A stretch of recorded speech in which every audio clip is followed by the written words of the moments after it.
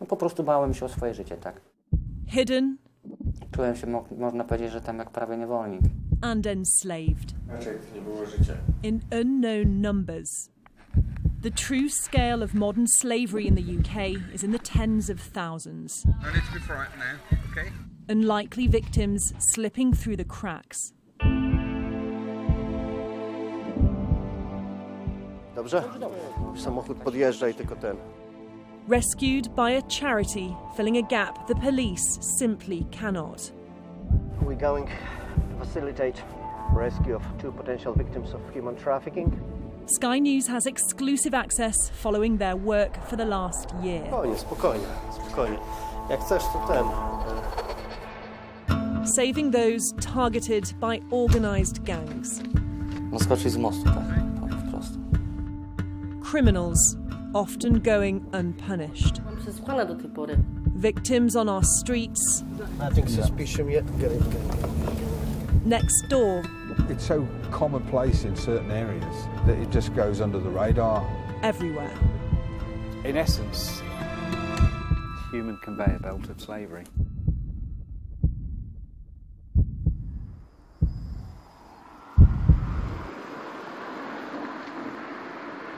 The trafficker is visiting the house every single day. He's using the address and also he's controlling the victims on the daily basis. Under cover of darkness, a rescue is underway. And what's the plan when you get there? We're gonna first of all secure the place, make sure, everyone is saved. This is Peter, an outreach worker for Hope for Justice, the charity rescuing victims of slavery who don't want to engage with police. Big distrust in authorities, big distrust in pretty much everyone. This time at 5 in the morning, it's for a whole family. I think this is where we are. Okay. Let's go. No dobrze. Okej, mogą oni z wami wejść? Z panią wejść? You can go. Yeah. The plan is to evacuate immediately. A Polish mother and father and their 2 young children who've been living here. Their every movement restricted. Hello, little ones. Hello. No need to be frightened now, okay? They must leave now with their whole lives in just a few bags. Right. But we need to move. Time is pressing. The traffickers could be back at any second. A macie? To zabieramy. Gdzie on jest? Wsiadajcie do samochodu szybko. No to jak ja mam ich dwójkę trzymać? Wsiadajcie do samochodu. And they visit every day. You never know. Maybe some friends or someone just passing by. We don't want, because of the kids and the victims, and of course ourselves. We don't want to take any unnecessary risk, so we want to be out of here as soon as possible. Agnieszka, Rafa and their 2 children, Olivia and Brian, have each been surviving on an average of £10 a week, completely controlled by exploiters. The trafficker, he said to this lady, if the doors are locked, I will smash the doors and get my way into the property. They don't really care about kids. What they do carries only the profit and themselves. At a secret and safe location, the charity's hub. The investigators, mostly former detectives, learn that this entire family unit has had their meagre wage and child benefits stolen from them for months. Did they ever think about going to the police to report it? Because I was afraid of him. I wasn't sure what he will do if I go to the police. Their manipulation was subtle, clever, and then ultimately threatening. If they was to sum up their life in the last 6 months since June, how has it been? Patrzenie w telefon, nie potrafi 15 razy dziennie dzwonić. To nie było nawet w życiu nikogo. Nie odebrałbym telefonu, nie przyszedł do domu, bałbym się wyjść na ulicę. They were forced to open fake bank accounts, the occasional tenner thrown their way. And how difficult a decision was it to ask for help? Tak, teraz przez 2 miesiące byliśmy w kropce, nie wiedzieliśmy gdzie się zgłosić, jak się zgłosić, do kogo nawet. No, z czasem, jak dzieci były chore, przeziębione, to jego to nie interesowało. The Midlands team, led by retired detective Gary Booth, includes former officers with experience of exploitation. He says this trafficker worked his way into the family, slowly introducing threats. He's dehumanised the parents, and clearly that has a knock-on effect with the children. And they're at a point now where they've had to rely on drop-in centres, on food banks, just to get through day by day. And it's interesting as well that one of their parting comments today to my colleagues was their life hasn't been worth living for the last 6 months. How unusual is it for a whole family to be brought under psychological control like this? It is unusual. It's happened before, and we've come across families who we've rescued as family units. So it has happened, but it is rather unusual. But again, it's from a trafficker's perspective. They look at a family as a commodity, and each member of that family is a means of earning money, illegitimate money. I have no doubt that this is a case really of modern slavery. The big decision is whether they would engage with the police, whether they could speak to the police about what's happened. Moim zdaniem już co mnie w taśmie wsadził, się mówi na minę. Lepiej niech ten człowiek odpowie za co. To były pieniądze dzieci, nie miał prawa ich zabierać, nie miał prawa moich dokumentów zabrać. Since it was set up, Hope for Justice has rescued nearly 600 victims of modern-day slavery. But while some decide to go to the police, You just want to hang on here. We're going to speak to them first. many decide not to.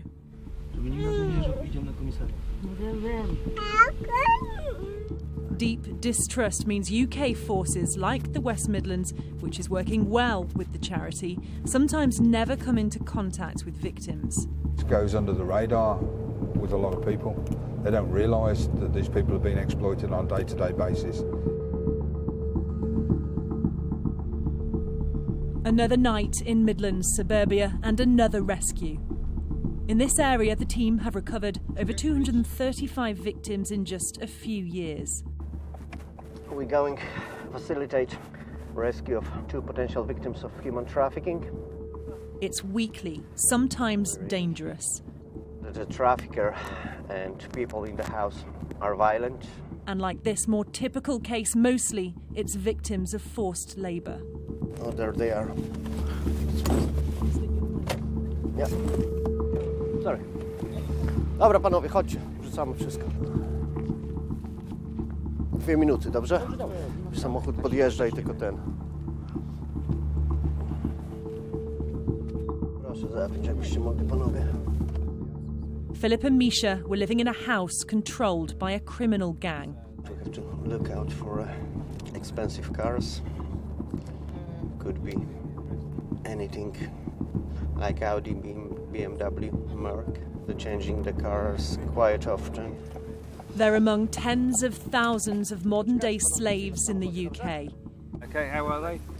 So, okay, stress out, you know, because as I said, everyone in the house knows that they did escape, so there was a stressful situation. Take a seat, my friends. No, najgorsze są weekendy, Pani Piotrze. Jak chłopacy idą do pracy, też mamy spokój, nie? Trochę odśpimy, ale tak. Trafficked in with the promise of a better life, their IDs stolen, then paid little or no money. I'm satisfied that you're victims of human trafficking, of modern slavery.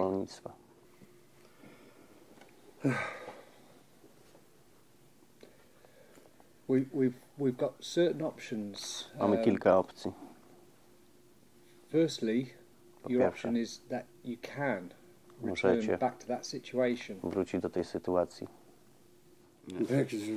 To co mieliśmy w tej chwili? To nie. Wie pan co? To już mówię, ja bym robił wszystko, żeby tylko nawet mogę zostać bez domu. I would say don't do it. Option 2 Opcja 2 is what you've informed me may well be a serious criminal offence. Może być poważnym przestępstwem kryminalnym.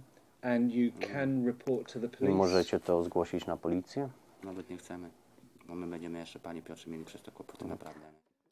Through simple psychological control and sometimes physical, traffickers are profiting by the thousands from just a few.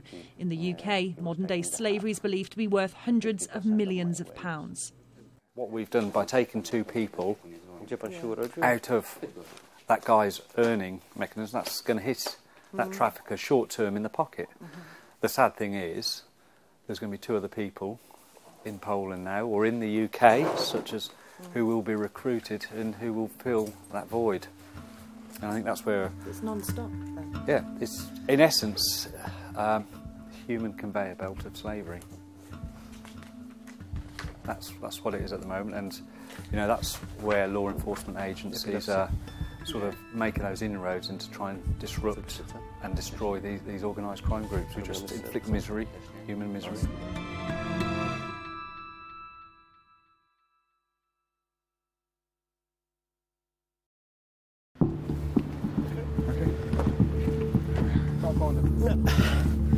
Should be there. We're going to pick up potential victim of human trafficking. We're going to pick him up from a location where he was staying for the last few nights. The more they look, the more victims they find. He's fairly vulnerable though, is he? He is, absolutely. He's scared. It's March now, and hope for justice is on the road again to rescue a man running from exploiters. Nothing suspicious yet. Yeah. Get in. Yep. Trafficked for years, Alex was sold between gangs as a slave here in Britain. I find very, very difficult to separate myself from the job and from the victims, because every single case we're dealing with is someone's tragedy. It's someone's tragedy. There's no typical victim, the only common factor is vulnerability. Spokojnie. Jak chcesz, to ten. The growth in modern slavery is being driven by international gangs, capitalising not on drugs, but on people within an expanding number of economic sectors. Among more than 4,000 others last year, he opts for the government's national referral mechanism, the NRM, a support system setting victims up in safe houses. Do you still feel afraid of them?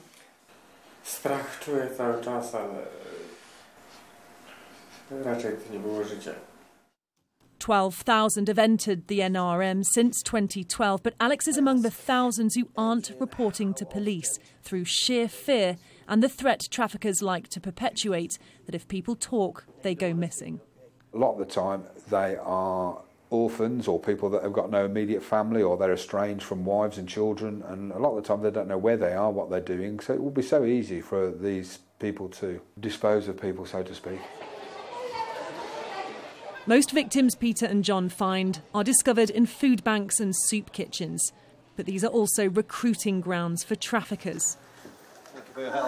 And it's where we meet Rattis, claiming he's been exploited. I'm scared about this if I leave, but what's happened when I leave this? And there was some kind of fear. Yeah. Understandable. He says he was homeless and living at a hostel when he was approached by a man offering work and accommodation. £50 a day? Yeah, in the cash in the hand, yeah. Of course, I going accommodation, it's bad. What was the accommodation? It's sleeping in a caravan. It's cold, very, very cold inside. He tells the charity his boss didn't pay him what he'd promised. He not pay £50 per day, no. First week he pay me every day, not every day, every second day maybe. £20, £10. Then it's miss. Too much days he not pay me money. All Rattis wants to do is work and send money back to his son in Latvia. He's now living on the streets. What made you escape that night? I think, no, I'm not staying here, no. I am 31 years old and no money, nothing, and I need to find a good job. And 12 midnight, I just leave this caravan. He too opts for the referral mechanism. While that's arranged, the charity take him to a hotel for the night. How do you feel about the future? I don't know, in the moment. Are you positive about it? It's positive, of course. His allegations are at the lower end of the scale. There was never any violence nor the threat of, but if what he says is true, his exploitation was perpetrated psychologically. Very, very happy. Yes, very, very happy. And I think this night, I think it's really very like up somewhere sleeping. Yes, it's different, not like a tent. Yeah. Do you find it quite emotional? Yes. You do? Yeah. It's very nice. Rattis is yet another potential victim reluctant to report to police, yet another statistic. A Sky News investigations found the amount of crimes recorded under the Modern Slavery Act has increased by nearly 200% over the last 2 years to more than 2,300 in 2016-17. While most forces said they held no information on prosecutions, from the 17 that did hold data, there were only 25 convictions in 2 years, representing a conviction rate of just 1.9%. One issue facing police forces is sometimes a lack of evidence. Morning. We're looking for... Simply one word against another's. And why we decided to confront Rattis' alleged exploiter at home. Hi. Yes. Just wanted to... I'm Adele from Sky News. We just wanted to speak to you about one of your former employees, Rattis Darzin, who claims you exploited him and didn't pay him. Will you come and speak to us about it? Am I being recorded? Yes, you are, yeah. No. Speaking off camera, he said he'd recruited Rattis from a hostel to give him a chance in life, that he did pay him, he never forced him to stay, and he was looked after. The CPS says there have only been 110 prosecutions to date in 2 years, and it is rising, but it's still just a small fraction. You're right. Nice to meet you. Really good to see you too. For the charity, however, it's only about the victim. There'll be representatives from the local authority, perhaps from the police, the NHS, fire service. Former police officer Nigel helps train up frontline services to spot the signs of slavery. Now, this video clip is not graphic in its content, but it is harrowing. It's of a sexual nature.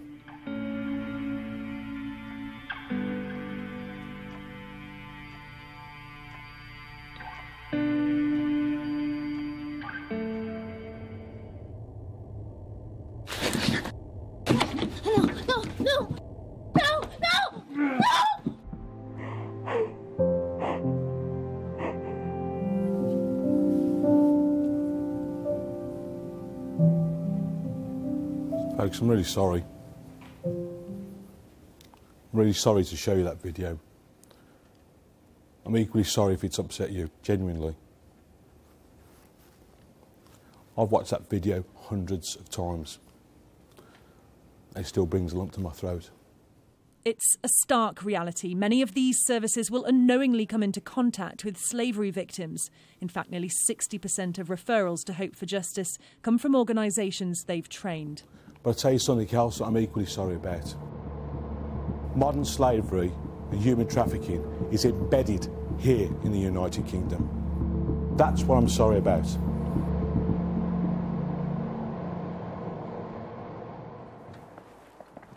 Now living hundreds of miles away, 8 months on from their rescue, we revisited the family. Dzień dobry. Agnieszka and Rafa have begun a new life. Na razie tylko zaręczyny są. Pokaż. Tak, no niedawno, proszę mnie Rafa now has a job and supports his family, but still finds it difficult to accept that as adults they were ever open to exploitation. Znaczy on, no trochę, ja się na początku próbowałam nie dać, no ale no, jakoś jak widać, no nie wyszło mi tak. No próbował, no. No przerobił, no tutaj mnie... No wystarczyło mi, że na razie jakoś go przeżywam, tak, więc no, męczył mnie, więc no, stwierdziłam, że niepotrzebne, żeby od razu całą rodzinę, tak. Każdy się czuje, że jestem no głupi, no w takim wieku no nie mam 10 lat, że dziecko za cukierka. No. There's still fear of a knock at the door that they might be found. Znaczy teraz to już jest lepiej, nie?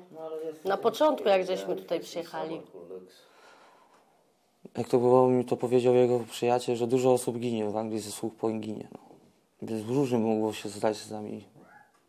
No skoczyć z mostu, tak, powiem wprost. And while police say they've tried to contact the family multiple times, they're still waiting for news. Ani numeru referencyjnego nie mamy. Ja nie byłam przesłuchana do tej pory. You still want this person to be brought to justice? No musi odpowiedzieć za swoje czyny, bo jeśli ja z tym coś nie zrobię, nasze miejsce już ma kogoś innego, na pewno już innych ludzi wykorzystuje. West Midlands police say they did investigate and there was a lack of evidence. So how is Agnieszka? Dobrze, no lepiej niż na Westbrookie.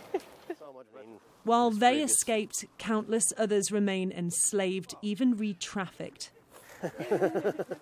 This is, Agnieszka says, how life should be. Free.